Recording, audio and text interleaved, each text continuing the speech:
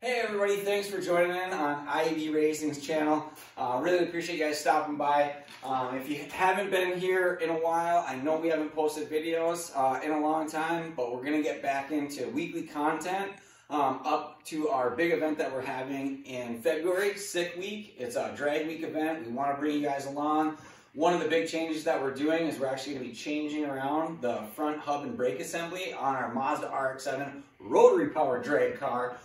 With that, we're doing Aerospace design, front drag assembly, 4 piston calipers. We'll go through, do an unboxing on those today for you right now, show you what we're going to be doing on those, what those brakes are going to do for us on the quarter mile to give us that little bit better ET and go through that install procedure as well. So hopefully you guys enjoyed today's video. Give us a like, subscribe, and what do we got to do? Smash that like button. Yeah. Without further ado, let's just take a look at what we got here. It's going to be an unboxing and how-to video this time around. We're using Aerospace components. I haven't had a chance to actually open this. I just got the package today. So we're going to see what we got. It's supposed to be a drag kit, 4-piston front caliper. And we can kind of go through as well, even on the existing OEM caliper setup and wheel hub assembly, as to why I'm getting this, why this is so important to have when you're drag racing. You want to be able to have very good rollout on your front tires and not a whole lot of drag. So these are supposed to be able to do that. So I'm really excited to see what they have. Aerospace is a Florida company. It's in Florida. So with these guys, they actually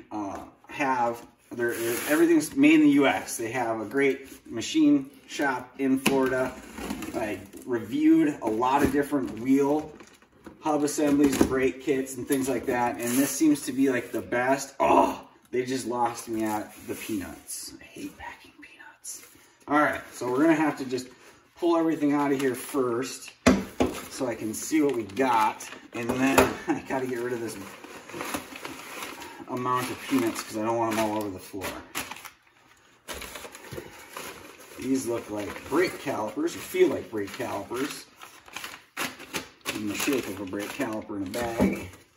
We got some wheel hub bearing seals, hardware, got more hardware. This is a lot of stuff in here. I bet you these are brake pads. And I do believe that they use Hawk HP brake pads as well with all of their systems. I'm curious with their bearings. I know those look like regular wheel hub bearings. They said that they do have another upgrade to their wheel bearings. They're supposed to be ceramic ball bearings. So those are supposed to be really good for the rollout on the front wheels, but we did not get those. Ooh, instructions. We'll keep those around just in case. Got a couple stickers, cool. And oh yeah, nice rotor. And we got another rotor in here. And that looks to be about it. So I can get rid of this box of peanuts, because I don't like that. We'll throw that over here. All right, so we got our 2 rotors. We'll kind of go through here what I think these are going to be our wheel hubs.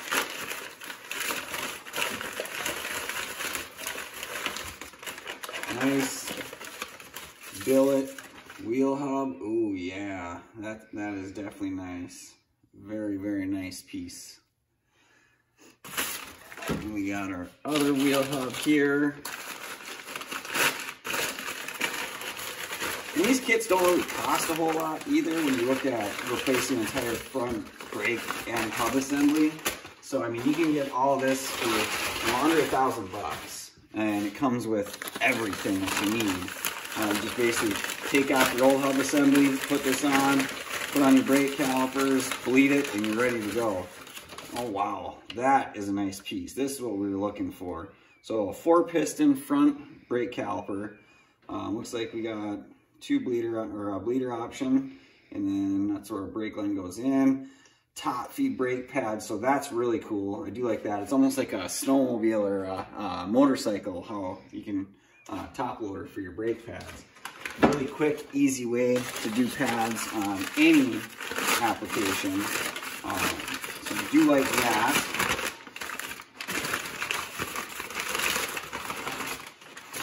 Another back here.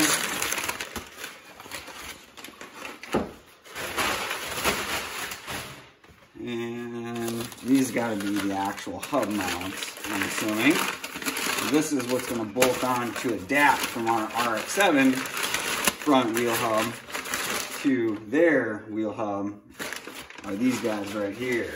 So this is what makes the magic for this to bolt on. So that's cool. And then these got to be the brake pads. I'm curious what kind that they gave me, because I looked online at a couple different types, and they don't have these ones marked. I'll have to look to see what these part numbers are, but I believe that these ones are their low heat, mid heat brake pad, which these things stop amazing. I have Hawk HPs on stock calipers, and they perform phenomenal. So those are vented, these are not vented. That's the only concern that I have is to the stopping, because we do use this not only on drag, when you're not supposed to use non-vented rotors on regular roads, on street driving, but for the amount of street driving that we do, a few thousand miles a year, this will perform as long as we're not, you know, constantly on the brakes. That's going to be like, you know, going down hills, things of that nature.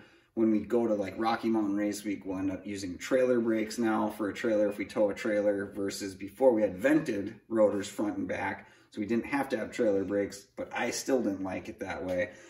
After doing that event this past year, changing that up, definitely going trailer brakes next time. So not having vented rotors in the front, I'm not as concerned on. I do want the stopping power. The main reason is, and I'll show you this right now, is going to be the actual run out of the front tire when you spin it. Just that drag that it has on the front from the brakes riding on the current rotor setup that it is right now. And then we can compare that to what these will do. So let's take a look at that. So we have my stock wheel assembly that's on here right now. I'm just going to show you guys just a quick little test as to why I'm going to switch this out. So if I spin this wheel, you can definitely hear, and I can hear, I don't know if you guys can hear, but you can hear that it's got somewhat of a drag on there. The caliper and the pads are just riding on that rotor just a little bit. So that gives resistance. That roll resistance ends up to ET time when you're doing a quarter mile. So we're trying to alleviate that and make it so that we just have nice, easy, free spin of this wheel, so that when we're riding down the track, we don't have that issue. So we're gonna take this wheel off and disassemble everything. If I run into anything weird, I'll stop the time lapse and we'll just kind of go through and kind of show you guys what that looks like. But otherwise, I'm just gonna run time lapse through of the disassembly until we can get to the point of when we're actually gonna put on the new Aerospace kit. So check this out.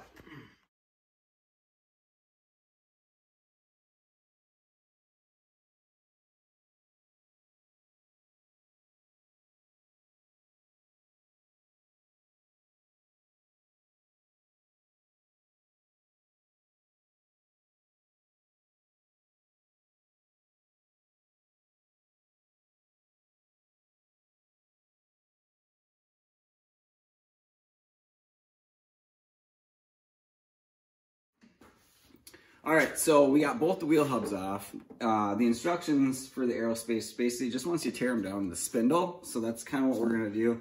So these are just OEM Mazda RX7 front spindles, hubs. And the only thing that I did is I just put in bigger wheel studs to be able to accommodate for drag wheels, because they have to be a certain protrusion for the stud, which is unfortunate that these studs are different than the ones supplied in the Aerospace kit.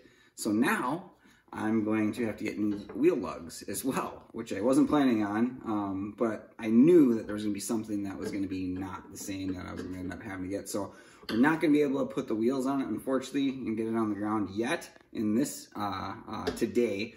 But before the video's over, I'll make sure I get the wheel lugs, and we'll finish and upload the video once we actually have the wheel studs. So, but we'll get going on taking this off. So you gotta just get the dust cap off. And the dust cap, we can get this guy. It will get us to where we need to get the bearings and hopefully get this hub off and see what's inside. I haven't done one of these in, gosh, I don't even know how many years it's been since I've done a wheel hub assembly on these. I think I checked these like maybe like 6 years ago. So I don't check these very often, but they weren't failing me, so it wasn't an issue there. But yeah, so we got a little bit of grease in there. All the grease looks good. There's not a whole lot of play, so that's good. So everything's good there. We got our cotter pin. How am I gonna get this guy out of here?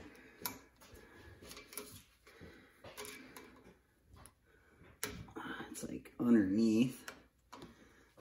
Come on. There. Use a flat head to pry that out. There it is. Alright. So these are extremely dirty part of the job. I'll have to get some grease tomorrow as well. Just some new stuff. I only have assembly lube grease, and I want to use actual wheel bearing, like a lithium style grease in these when I reassemble them, as to what the instructions ask for. So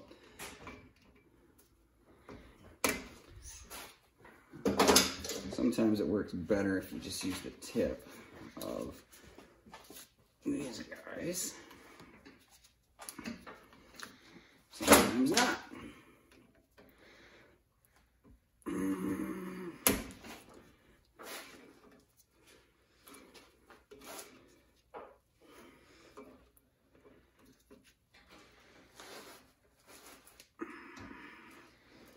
We'll get her.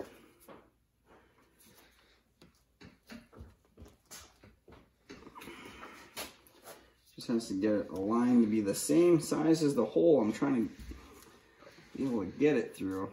So just gonna give it a little tap on one side here.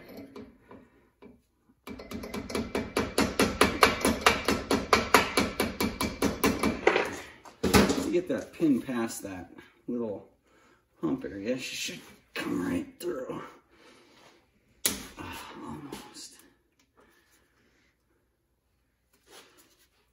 There it is. So all this stuff, hopefully I don't think that we're gonna have to reuse it. I think it comes with all the hardware in there for the new one. I would doubt that they'd have reuse, and you don't really want to reuse cotter pins anyways. Get new stuff if you can. On here, oh yeah, she spins right out. So this is the dirty part. Briston, if you could, there's a box of rags over there. Will you grab me a couple of blue rags out of that box? So we're gonna spin this guy off. Family's helping me, gotta love it. So we'll take that. Ooh. And it's that easy. So I'm just gonna keep all the bearings and everything contained in here. Looks like the seal, the seal is definitely working. You can see it's definitely been spitting out some of the grease, which really hasn't done a whole lot in here. It's not crazy dirty or anything like that. Thank you, Briston. This is how when you ask kids for a rag, this is what you get. If anybody's ever asked a kid for a paper towel before, and they pull it off, or hey, can you grab me some toilet paper? And like, oh yeah, what am I gonna do with that? Put your finger in that one. I'm just kidding. Thank you for your help. But yeah, that'll happen. All right, so we'll clean this guy off. It's pretty straightforward and easy. RX7, second generation RX7 front spindles. Just like everything else, right? One of the things too, a lot of the stipulations that people have with RX7s is mainly the rotary engines, but everything else about RX7s, everybody else can relate to. It's one of the greatest chassis, in my opinion, RX7s are for any type of engine. So whether people, do a different swap in it or whatever, I'm not like sacrilegious of engines and what needs to go in what car, so I don't really care. I'm just a rotary guy, so that's just what I like. But these, I mean, anybody can relate to it, right? So front spindle, so they all come apart the same, pretty easy to work on. And then with the kit, we'll basically just assemble everything with how the instructions provide, Loctite, the correct grease, I'll have to get that. But we'll take apart the other one, and then we'll get back to the reassembly here on doing one, and we'll basically do the assembly on one, and then I'll do the other one off camera, and then we'll get everything put back on the car and see how it goes. I gotta see what the thread pitch is on these new studs, and then I gotta get some lugs for my weld race wheels. So that's about the only holdup that I feel like we're gonna have on this deal, but we'll continue on. All right, so new day. We did have a chance to run by the auto parts store. I grabbed some gray moly grease, as well as some Loctite, some brake line fitting stuff that we're gonna need, and then also tap. So a couple of things that I ran into after running and basically mocking up everything as it says in the instructions, kind of mock it through, get it set up, is the bracket that bolts the caliper on. This isn't just a bolt-in kit. There is some actual fabrication work that needs to be done. One thing is cutting off the brackets that mount the OEM caliper to be able to have the clearance so that this isn't running into anything. And then two, the bolts that are provided are a little bit bigger. So these are 3/8 by 16, and obviously we're using Mazda, which is metric thread normally. So we will have to drill and tap where we're at for the tie rod end side, because that's the hardware provided is not long enough to go all the way through with the lock nuts that they give you. So I'll just drill and tap that. The other 3 locations, bolt locations, those ones are fine. We can actually just drill those all the way through, not have an issue, be able to put a nut on the back side. They give you the hardware, it's long enough to be able to do that. But these 2 holes, the one on the tie rod side and then the one on the upper side on the back, are actually perfectly lined up. The other 2 are kind of like off, like oblonged a little bit. So I'll end up actually using just a die grinder instead of drilling them through. I'll just basically bolt those on and then just grind those out. So that will be able to just run the bolt through and not have some kind of like weird oblong or huge giant enormous hole that I have to fill. So that's the way that we can get the caliper bracket bolted on to run through and get the caliper. And then one thing that I did off camera just to kind of get set up on both of these is I just wanted to run the hardware on. And they give you their 1/2 inch by 20 wheel studs. These take red Loctite, as well as they're torqued down to 50 foot-pounds. And then the rotor bracket, or the rotor itself, is bolted off, and that one's 30 to 40 foot-pounds for the hardware that's provided for that. Also red Loctite. It seems like red Loctite on any of the bolts that are provided here, you just want to use red Loctite. A couple of the other things that I found is they don't provide any of the hardware for your spindle, so you will be reusing your factory washer as well as nut, and then your locker, your keeper nut for the cotter pin. So I did get new cotter pins. Those are pretty easy to come by at any auto or Home Depot type store. And then the other big thing was your brake lines. So on the brake line side of it, they come with an 1/8 inch MPT is what this thread pitch is. And they don't really make or sell at any of my local auto parts store a 1/8 inch MPT to a metric style inverted flare fit or inverted brake line fitting. So I wasn't able to get that. I ended up getting a standard. So with that is just 3/16, I believe, by 24. So instead of getting a line and that whole deal and adapting it, I just basically got the fittings and some copper line and flared it to the 3/16 by 24, so I can punch that in there, and then I'll have that mounted on the car, and then I can actually just bend this, and then this side will be to mate to my Mazda OEM, which is the M10 by 1.0. So that's what I'll be doing for you guys today, is getting this kind of all set up, pre-assembled. I'll just do a quick time lapse of cutting this stuff off, drilling these out, tapping that hole, getting this basically ready to accept the rotor and the caliper with our caliper adapter. So once we get there, we'll fit it on the car and see what we're at. I do know that we are going to also be saving some weight here as well. I had a chance to weigh this, if you want, take a look right here. So this is the factory stuff that we had taken off the car. So we have the factory hub, the rotor, and the caliper with brakes and stuff in there. So with all that stuff, the weight there was 33 pounds. So I did weigh everything that we have here, and I did weigh this with the caliper and stuff, so I was equal weight across the board of what we're going to be keeping on the front. I was 22 pounds. That's a saving of 11 pounds per side. So 22 pounds weight saving, and then hopefully we'll have no more drag, and that wheel will just, you know, continue to just keep spinning, spinning, and spinning. So that's what we got. We'll start with the time lapse here.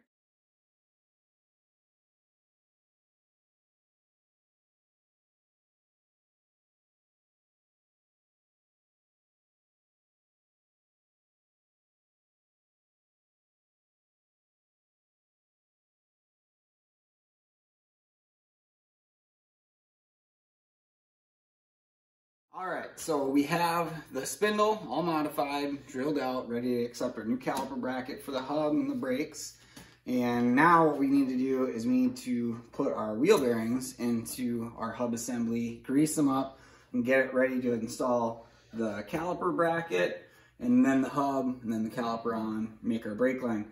So we'll pack all of our grease in the bearings, insert the bearings. I'll go through how we install the actual caliper bracket because it's kind of a process to make sure that you can get the suspension bolts and everything passed and be able to lock them down. But bearing's pretty easy. And all right, so we got the spindle back on.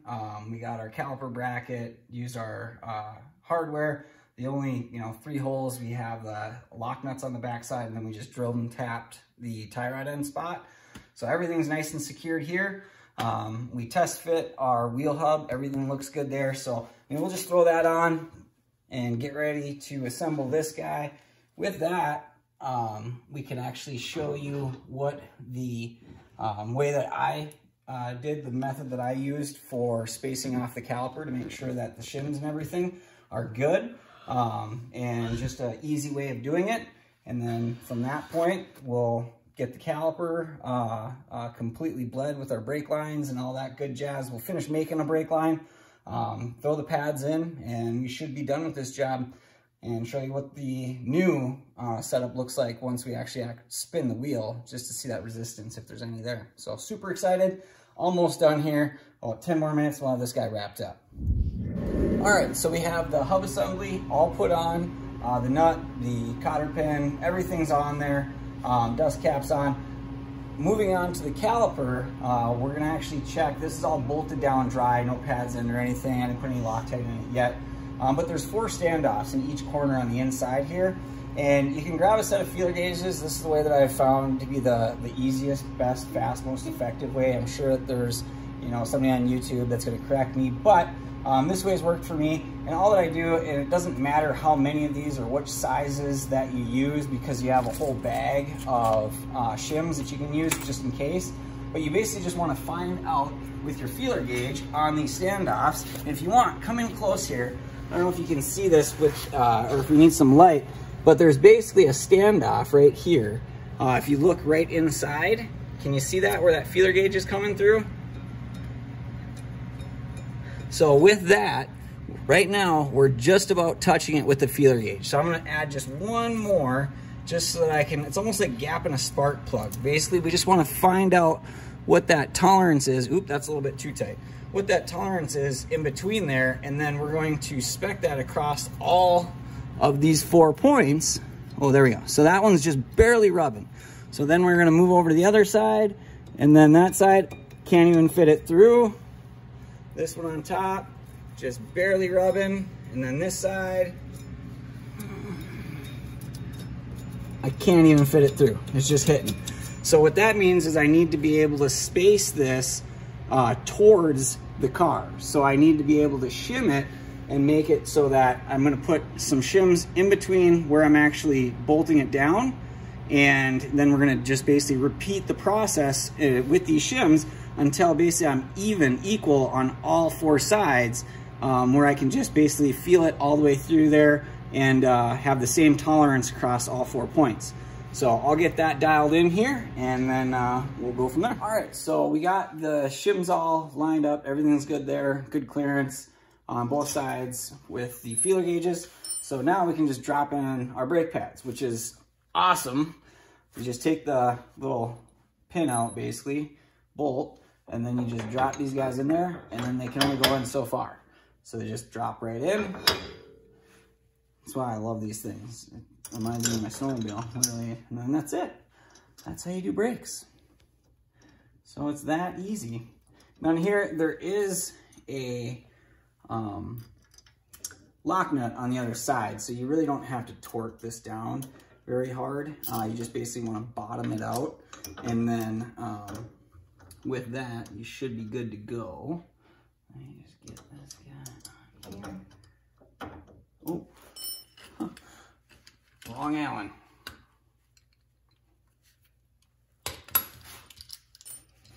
All right, there we go. So get that guy ran in. And then I'll show you what I had to do for the brake line. So that's the last step here, is just running the brake line. Then we can put the wheel on, and I can show you guys what we got for the roll. All right, so now that we're done with the brake pads and got all that stuff squared away, we have to get our brake line. Now remember, it went from the 1/8" MPT fitting into the caliper to a standard, what was it, 3/16 by 24.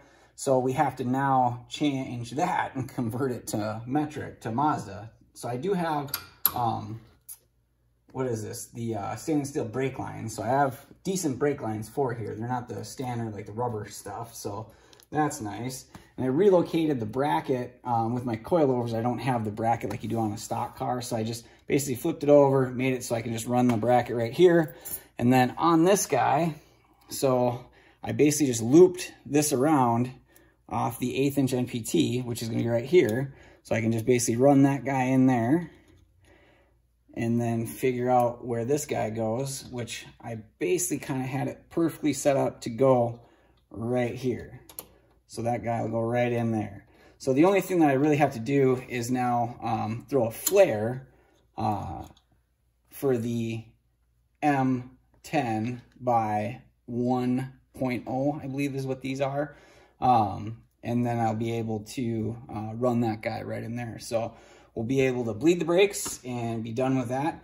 So as soon as we get done doing the bubble flare, inverted flare, then we'll throw the wheel on and see what this guy, see what it's like. I mean, it should be a lot better. Run through, bleed brakes, and we are done with this job. And that's your Aerospace brake kit. So pretty straightforward and easy there for you guys. Hopefully you enjoyed this one. I should say we aren't going to end it there. Let's throw the wheel on here and actually see if this did its job. So let's check it out. So we got the Aerospace component brake kit on for the FC. I love it. It is lighter. It has better rollout, less resistance. I feel like we're gonna have really good stopping power on here.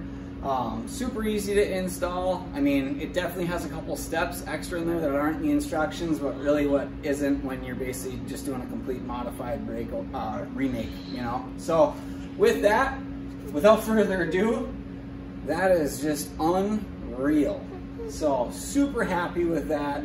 I feel like that's gonna increase or decrease our ET on the car, give us maybe a 2/10 extra, which could possibly then get us into the 8s. That's what our goal is for Sick Week. We want to be able to at least make 1 8-second pass and run consistently in the 9s. So hopefully you guys like, subscribe, enjoy this journey with us, be able to be part of it with me and my family, and hope to see you guys in the next one. Thanks.